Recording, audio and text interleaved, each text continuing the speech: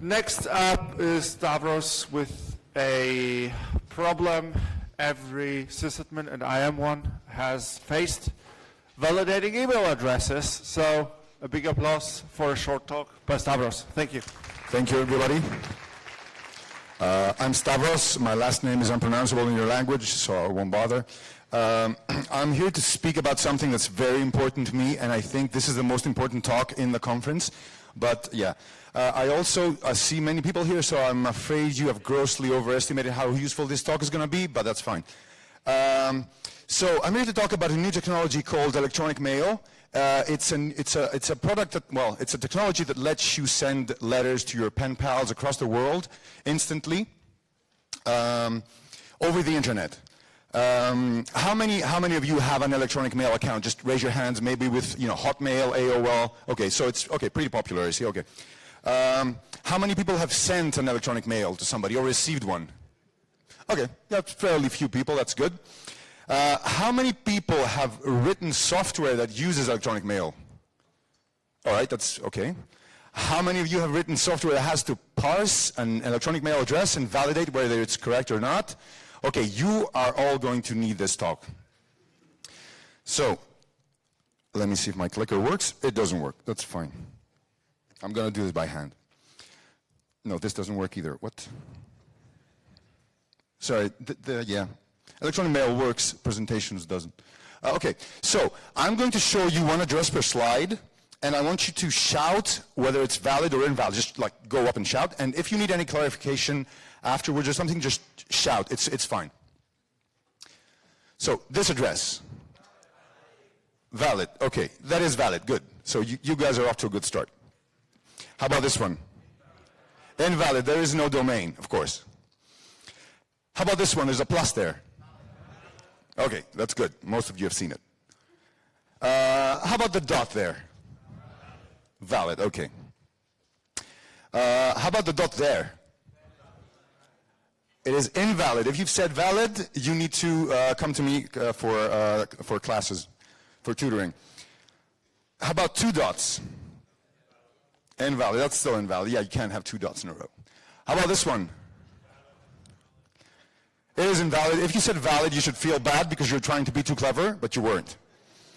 How about this one? There's an asterisk and a bad word. It is valid. You can have an asterisk in an electronic mail address. How about this one? That is also valid because you can have all these characters here. They're fine. How about this one? Are you sure? Do you want to change your answer? It is invalid. You cannot have parentheses in the email address. How about this one? This is valid. This is actually a comment. You can have comments there. This is actually RFC compliant. This is standards compliant. You can have a comment there. You can just put it. It's ignored by the mail server, but you can do it. You can just put whatever you want in there. How about this one? This is also a comment, and it's still valid. I know, right? Who wrote this stuff? How about this? It is invalid because you have two @ signs. You can't have two @ signs. How about this? Yes?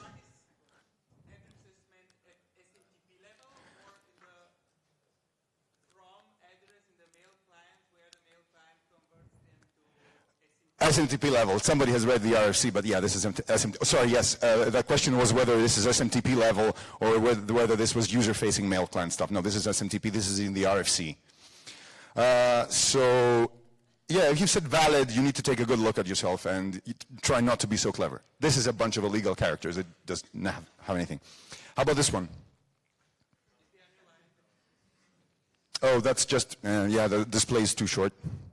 It's supposed to be one line. Valid or invalid? Yeah. Who said valid? Go out again. It's just a bunch of characters.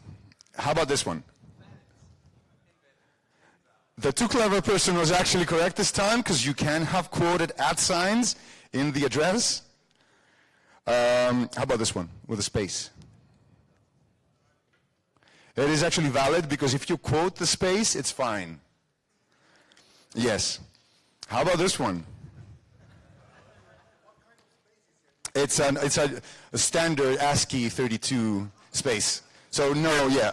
Unicode will work as well, but yeah, anyway. How about this one? Yeah, this is valid. You quoted the space, you can have a space as your local part, that's fine. How about now? That is invalid, and not because of the @ sign, it's invalid because the quotes must be dot separated. So if you have a quote, you must separate it by dots. How about this one? Now you don't know because you have posted a bunch of them and they were invalid. So is it invalid now or is it valid? Okay, this is valid because we did separate the quoted part and the quote is escaped. So yeah, this is a, if you send email to this, I will reply to you. I will literally do it, yeah. Tricky one. We're escaping it, but it's still a space. It's invalid because you have to quote the spaces even if you escape them. How about this one? I see you guys know about IPv6. That's a valid IPv6 host name. How about this one? Okay, okay, that's good. It's valid because it's a TLD. Somebody at the TLD will take it. How about this one? It is valid because it's Unicode. It's fine. How about this one? It is invalid because 2, 3, 4, 5, 6, 7, 8, 9 is not a domain, so it can't get delivered. Sorry, it's not a TLD. So yeah, if you go register the TLD and pay the $100,000, you can get it. And I will just tell me to update my slides though. How about now? Confusing, but it's actually IPv4 valid because it's a decimal IPv4 address. It wasn't IPv6, so it was correct for the wrong reasons. So you should feel even more bad. Okay, so since we've kind of demonstrated that you can tell by the email address, how do we validate? And keep in mind that the RFC is kind of a recommendation at this point because the RFC says that the local part is case sensitive, but nobody really does it as case sensitive. So how do we validate an email address? We don't. We just check if there's an @ sign in there, and if there is one, we say, okay, passes the first check, you send an email to it, and then you wait for the user to click the link or whatever. So if I see another sign-up form that says that my address is not valid, I'm going to hunt you down, whoever it is, and yeah, I'm going to show you the presentation again. Thank you very much.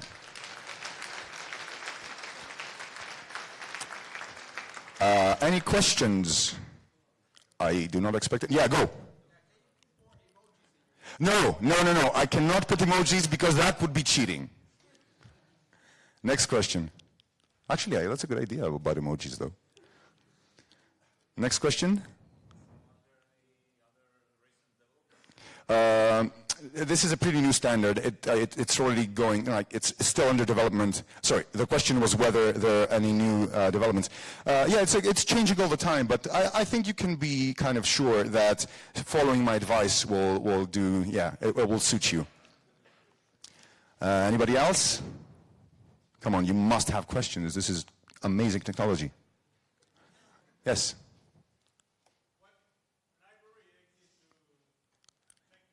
What library exists to check? Every language has an email validation library. It's usually you check like if @ in string, that's it. And every language will do it. So you're really lucky. They've all been available. Next question. Oh, sorry, yes. Well, yes. Does it need to be so complicated is the question. If you want an easy way to talk to all your pen pals throughout the world, it kind of like you have to make some concessions. You have to check the address. You have to send an email to it. You have to see if the user will click the link. There's really no easier way to validate.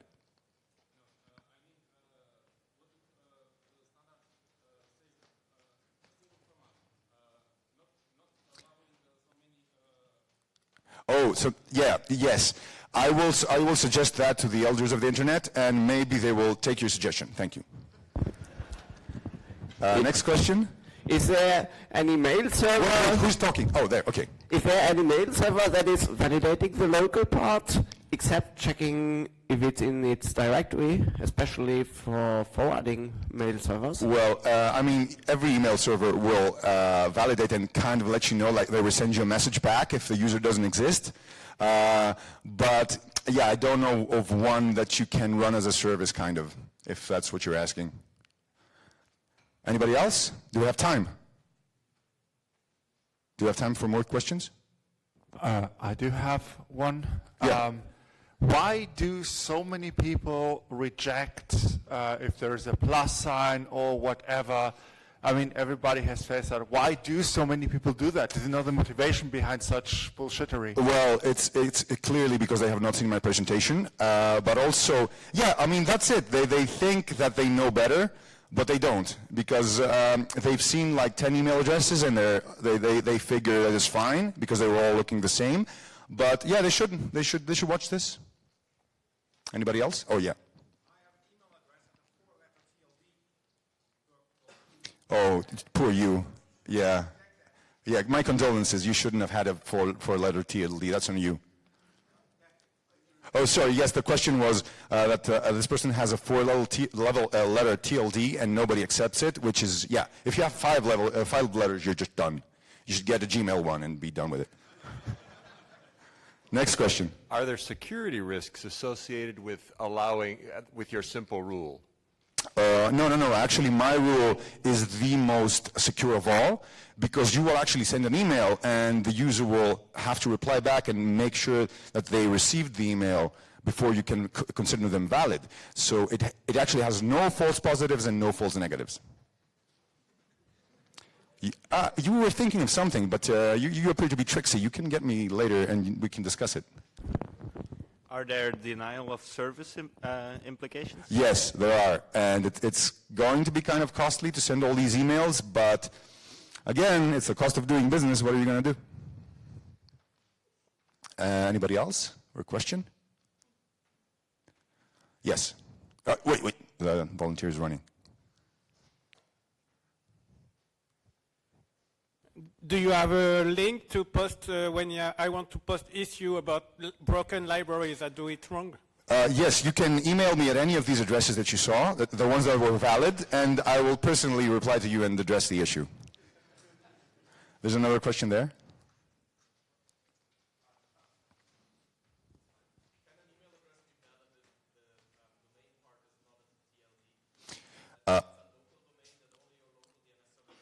Yes. So the question was whether the email address can be valid if the domain is basically not accessible from the internet, you mean? Yes, that's fine. You can use your own internet servers and it will work fine. As long as the machine can resolve the address, you're good. So my rule, again, accepts this. So you can just check for the @ sign, send the email, and we'll be fine. You see, no exceptions. It's so hard to find a rule like this. So there seems to be a few additional rules, like needs a local part. Would it just be a waste of time to check for those as well? So you use your simple rule, if there's a net, it's good enough? Or are they somehow flexible as well? Actually, that's a good question. You can check for the invalid ones if you're sure they're invalid, just to make sure that the address cannot ever be reached. But I think the most general way to do it is just check for the @ sign, because you never know what kind of crazy new domains there will be and things like that. So just send the email and be done with it.